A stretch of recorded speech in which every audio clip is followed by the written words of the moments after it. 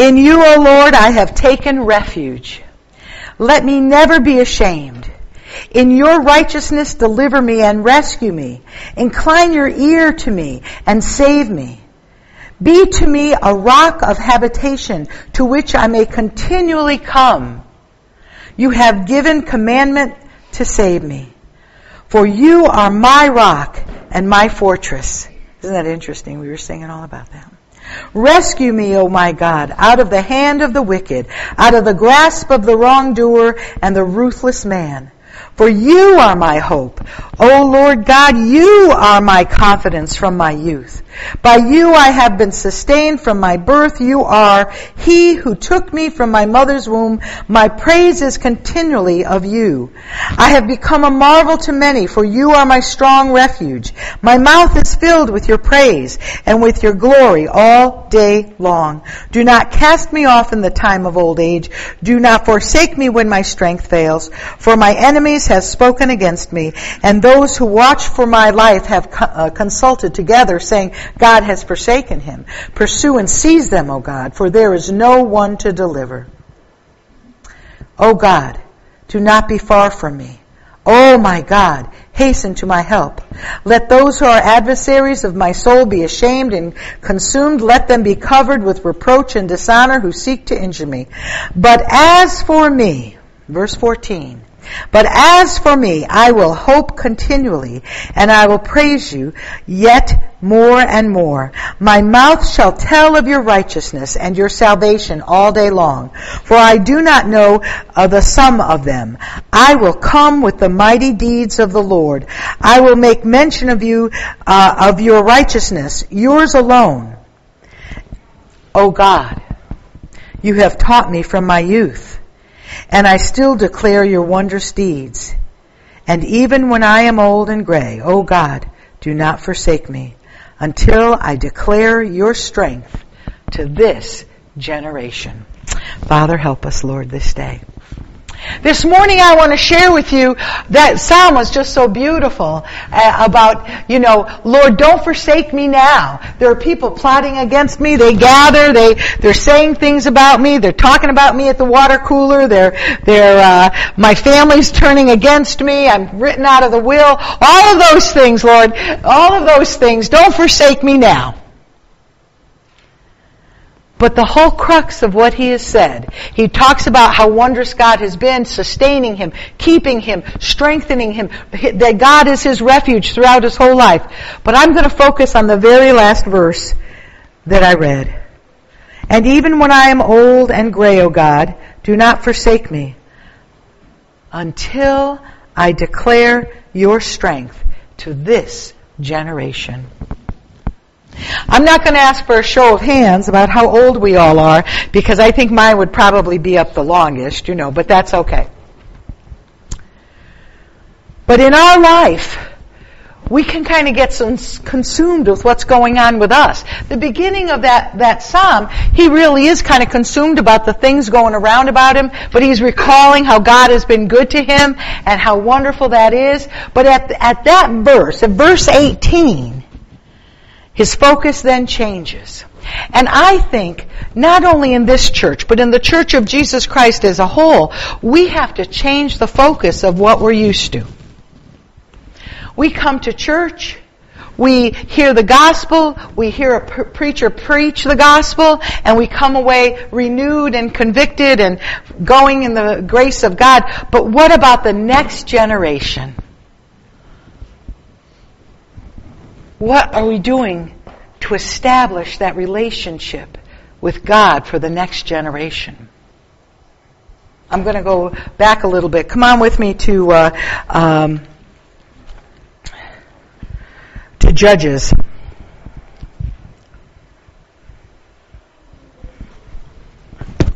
Let me just find my reference. I wrote it down, but I didn't write it in my book. The second chapter in Judges, please.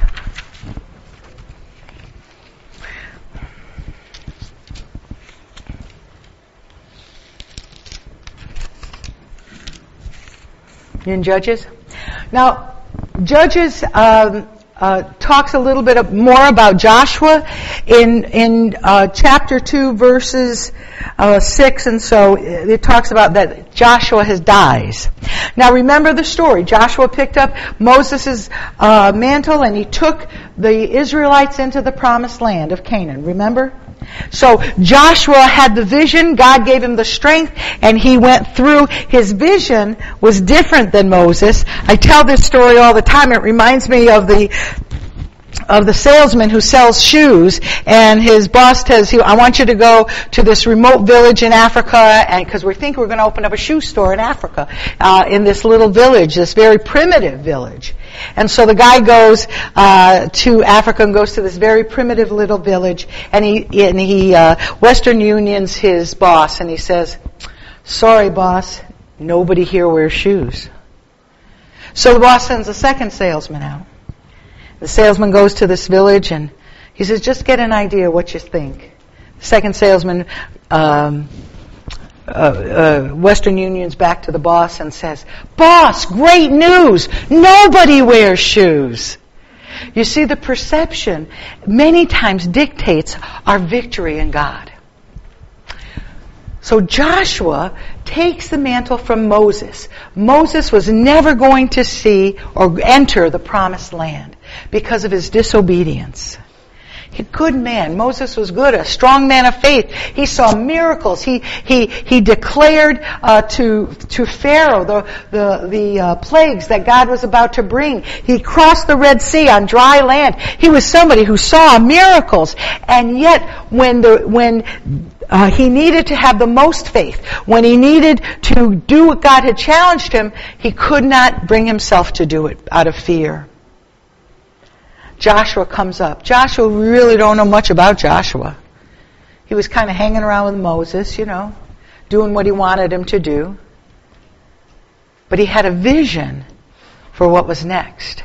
The Lord used Joshua to bring the folks into the promised land. Now, there were a lot of, the spies had gone into the Israelites had sent 10 spies in, and they came back talking about the shoes. Some came back and said, oh man, there are enemies in the land. Others came back and said, man, you should see those grapes. They're this big. Each grape is about the size of a kid's head. And there's all this wonderful fruits and green stuff and everything. Oh yeah, by the way, there are some tribes that are going to go against it. But God is good. God is gracious. We will see the victory of the Lord. The next generation went in with Joshua, took the land. It doesn't mean that they didn't have battles. There were many battles. But you see, God had gifted Joshua to see past the battle into the promise. In the church today, the question for all of us is, what are we doing about the next generation? I had somebody say, why are we spending so much money downstairs? Why are you doing that? Why can't you just use it for storage? Why? Because we need to prepare for the next generation. The Lord is depending on us to bring that faith to the next generation. So Joshua goes into the land, and in this chapter, we hear about the death of Joshua. Let me just start at verse number 6. When Joshua had dismissed the people, the sons of Israel went each to his inheritance to possess the land. So once they got into Canaan, they were divided by tribes, and every tribe went out where they were supposed to go to possess the land. Now these were people of faith. They were not part of Moses' group. They were the new folks that came up and followed Joshua. So they did what they were supposed to do. They went out to possess the land. The people served the Lord all the days of Joshua and all of the days of the elders who survived Joshua, who had seen all the great work that the Lord which he had done for Israel. So they had first-hand knowledge of what was seen and what was done and the miracles of God. They understood that they came in, they repented, they understood that God restored and gave them the land. Verse 8, Then Joshua, the son of Nun, the servant of the Lord, died at the age of 110. Not bad. And they buried him in the territory of his inheritance in Timnah-Heres, in the hill country of Ephraim, north of Mount Gaash. Now, so far so good. All that generation also were gathered to their fathers, and there arose another generation after them who did not know the Lord, nor yet the work which he had done for Israel. Even though the parents of that generation had seen the works of God, even though the elders of that generation had witnessed the miraculous taking of this land, that they were finally free to inhabit the land that they were called to, they never passed it down. There is such an important premise for us individually and collectively, corporately as this church. What are we doing to encourage the next generation? First of all, I want to ask you about our own families. I want to challenge us. Are we equipping our kids to walk in the ways of God?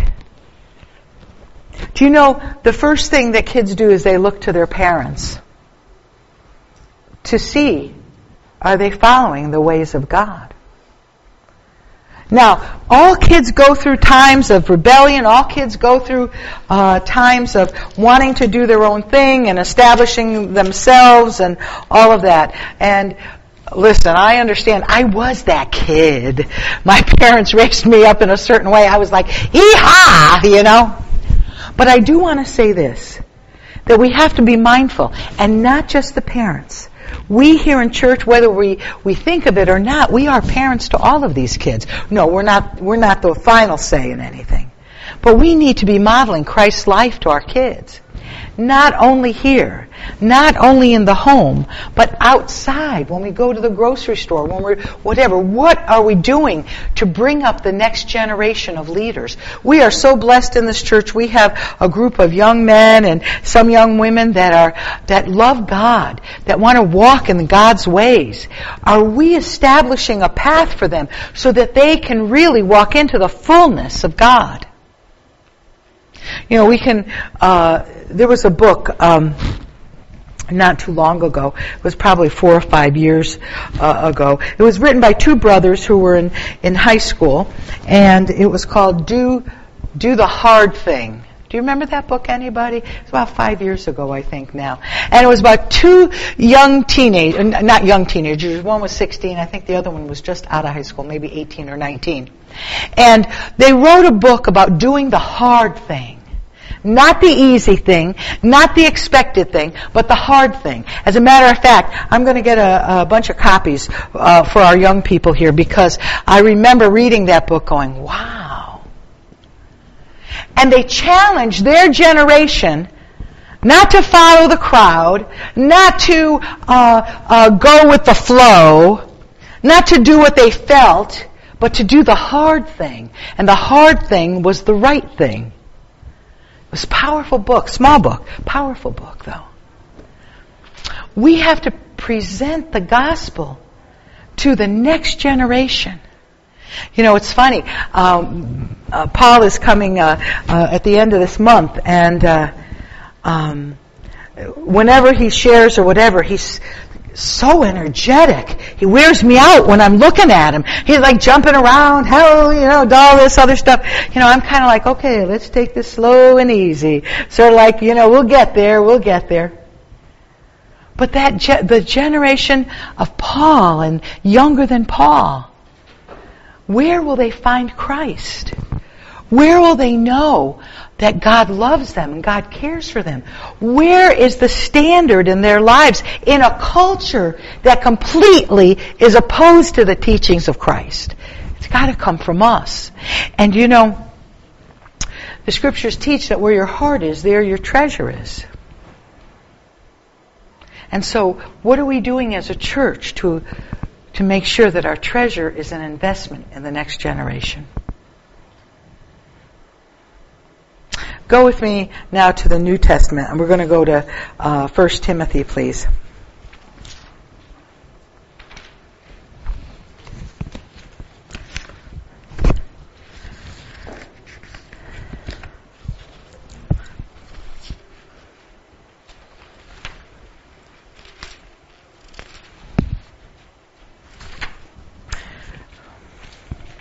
First Timothy 4:12, please. I wrote, I circled the part of the book I wanted to read to you. It says, the Do the Hard Thing book. This is how it opens. Most people don't expect you to understand what we're going to tell you in this book. And even if you understand, they don't expect you to care. And even if you care, they don't expect you to do anything about it. And even if you do something about it, they don't expect that it will last. Well, we do. An investment in the next generation. All right, so I'm in 1 Timothy 4, what did I say, 12? Yeah, 4:12. Now understand Timothy and Paul was like a father to Timothy in the Lord. Paul, when you read 1 and 2 Timothy, you're really seeing kind of like a spiritual father to Timothy. Paul instructs Timothy in certain areas. He tells him to watch out for this. Be careful who lays hands upon you. He tells him all different kinds of things to help him in his ministry. Remember, Timothy is going to pastor a church at a relatively young age. And then he says this in chapter 4. I'm going to start a little bit earlier. In verse 6. Let's go verse 6. In pointing out these things to the brethren, Timothy, you will be a good servant of Christ Jesus, constantly nourished on the words of the faith and in the sound doctrine which you have been following. But have nothing to do with worldly fables fit for old women. We women always get it. On the other hand, discipline yourself for the purposes of godliness. For bodily discipline is only of little profit, but godliness is profitable for all things, since it holds promise for the present life and also for the life to come. So he's encouraging his son in the Lord. He's saying, don't worry about, working out at Planet Fitness. He says, but godliness is profitable for all things. How we submit ourselves to God will profit us in every aspect of our lives. Verse 9. It is a trustworthy statement deserving full acceptance. For it was for this we labor and strive, because we have fixed our hope on the living God, who is the Savior of all men, especially of believers. Prescribe and teach these things. Let no one look down on your youthfulness, but rather in speech, conduct, love, faith, and purity, show yourselves as an example of those who believe. So he's saying to Timothy, don't let anybody look down on you. In King James it says, don't despise your youth. And what he's saying to Timothy is not be all pumped up and proud and arrogant. He's not saying that at all. He's saying, but don't allow what people talk about. Let me say it again. I preach for a living. I should really be able to speak this line better. He says, don't let people belittle what you know is true. That's what he's saying. He's saying, don't let people look down on you because of what you believe. Make sure that you walk according to the truth that you know. Sometimes we just get an idea, well, they're just a kid. Sometimes we just get an idea that they'll grow out of it, or it's a phase. We need to model that kind of discipline in our lives and encourage them to model that discipline always.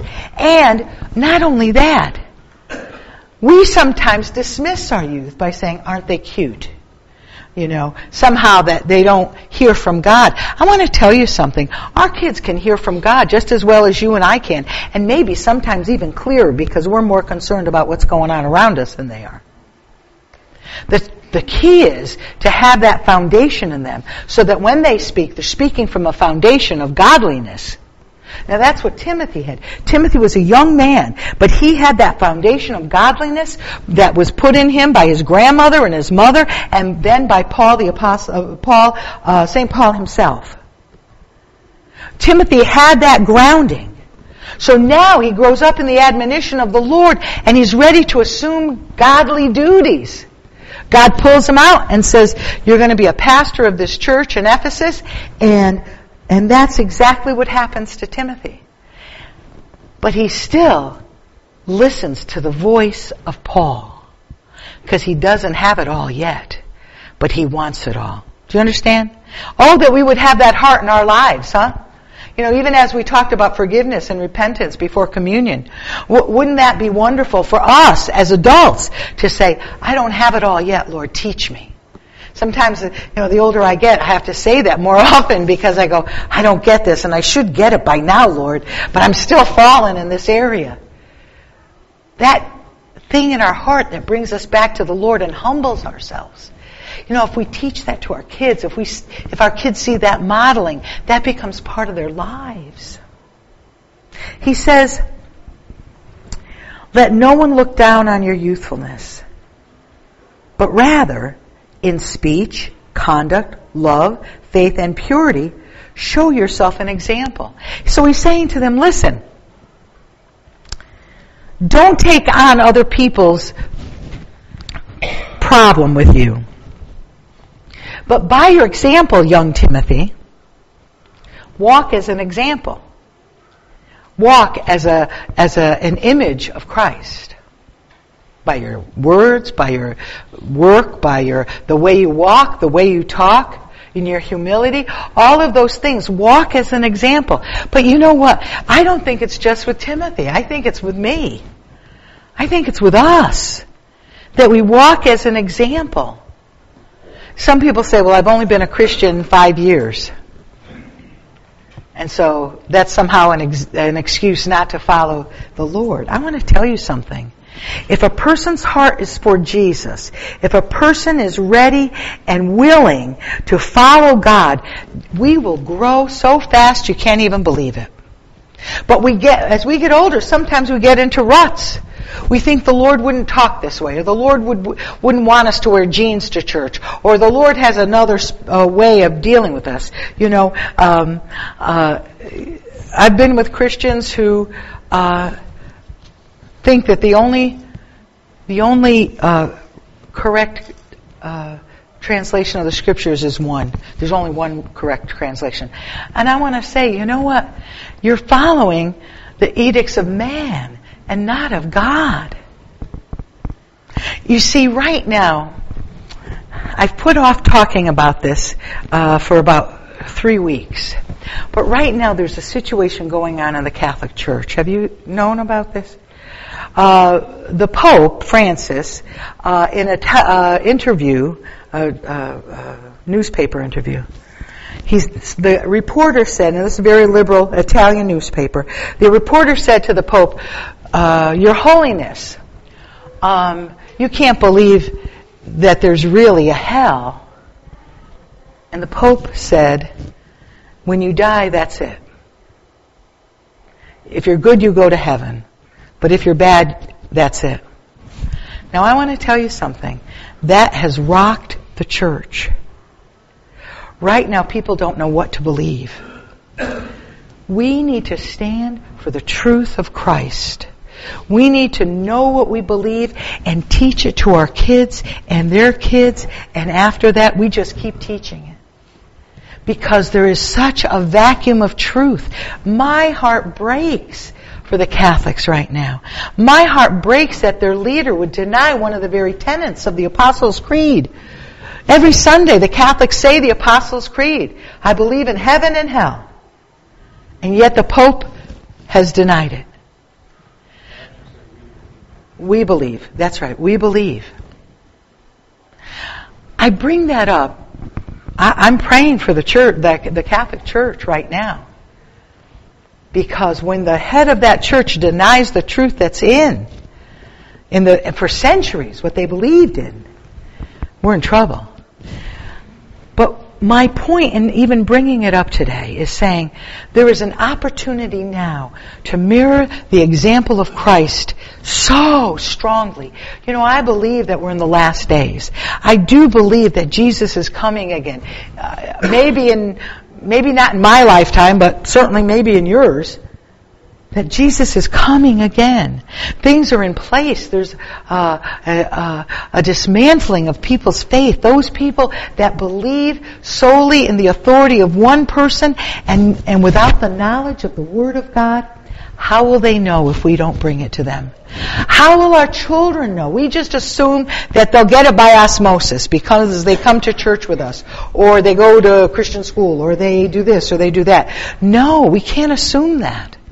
We have to give them the truth of the gospel every day. Now, on the other side of that is that we have to realize that God is calling people much younger than we are to missions work, to becoming an elder and a deacon in the household of God as a pastor. Do you know, at Elam, they have Elam Bible Church up there, and their senior pastor is Josh Finley. Josh Finley did an internship at Church of the Living God in Manchester, and I was looking for a youth pastor, and he called. He was looking to be a youth pastor here. This is a matter of about 8 years ago or 9 years ago. And I said to him, Josh, thank you, but I want you to pray about it because I only want you here if God wants you here. And I wasn't feeling, we needed one, but I wasn't really feeling that this was the guy anyway. He called me back later and he said, no, I'm sorry, Pastor, I didn't mean to waste your time, but I really think the Lord wants me to hold off. And I said, I do too, Josh. You go with God. He is now the lead pastor. He's in his mid-20s, maybe now mid to late 20s, of Elam Gospel Church. They have over 1,000 people in their congregation. Now, I have to say that it's a step of faith to follow a youthful leader like that. Because guess what? They make mistakes. Guess what? I do too. Guess what? Every pastor makes mistakes. You know, we're so blessed in this church because even I feel the love of God that even if I mess up, if I'm not caring enough for someone, or if I forgot to call them, or I didn't do what I should have done, that there's grace here. There's always been grace here for me. But we still need to understand that even in our youth, we can't be fearful. We have God on our side. God will direct our path. So we follow the Lord. We encourage our young people. We walk as an example and encourage them to be an example. And we'll wait till you see what God does. Whether we're talking about this particular church or the Church of Jesus Christ. Paul knew that with Timothy when he said, don't despise your youth. Don't let people talk down to you about your faith.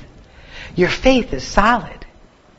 I think sometimes what happens, we have said to people, oh, you're just on a honeymoon. When you first come into the Lord and we're like, ooh, yippee, yay, yay. God loves me. Jesus loves me. When I was first saved, I was practicing for the rapture. I would be jumping up and saying, my friends and I said, let's practice in case Jesus comes. Let's practice how we're going to jump when the rapture comes and he meets us in the air. And so we kind of poo-poo that kind of exuberance and say, oh, they're on a honeymoon with the Lord. Wait till the first trial comes. And what we do is we belittle the grace of God to get us through those trials. I must admit, I still once in a while jump up just in case Jesus wants to come back. I want to be ready. I want to look good. One leg up in the air like this, Let's encourage those around us. Let's encourage our kids in this church. There are kids in our church that are called by God. They don't know it yet, and they actually don't even show it yet. But they're called by Almighty God. Let's encourage them. Let's let God work in their lives. Jesus said, when the kids wanted to come and the apostles were kind of keeping them away, he said, what are you doing? Let the kids come. That's why it's so important for downstairs. That's why it's so important that we continually have Sunday school, even if there's 1 or 2 kids here or there's a whole group of kids here. We will continually put into our kids' lives. It's one of the most important things we can do, is to prepare for the next generation. Even if you don't think so, our children look to us. They see us. They hear us when we think we're by ourselves. The Lord wants us to raise our youth up. And I want to say to those young people, you young men and young ladies in this church, that it's time you rose up. It's time you rose up. That's one of the things that we're trying to do. Daniel is now on a call to worship team, and some of the other young folks have been doing it for a long time. But I want you to rise up and take your position in the church. There's somebody here who's going to be an elder or a deacon, or who knows, maybe a pastor. And I want to encourage you always. Don't despise the youth. Let them grow. They will make mistakes, as we all make mistakes. But let's encourage them in their gifting. Amen? Amen. Thank you, church. Father, we just love you, Lord. And Father, we ask, Lord, for an abundance of young people here. Father, all focusing on you, Lord, that they would be ready to take their position as you call them, Lord. Father, open our eyes to see the giftings that you have given our young people. Encourage those giftings, Lord. And Father, we just thank you, Almighty God. In Jesus' name we pray. Amen. Amen.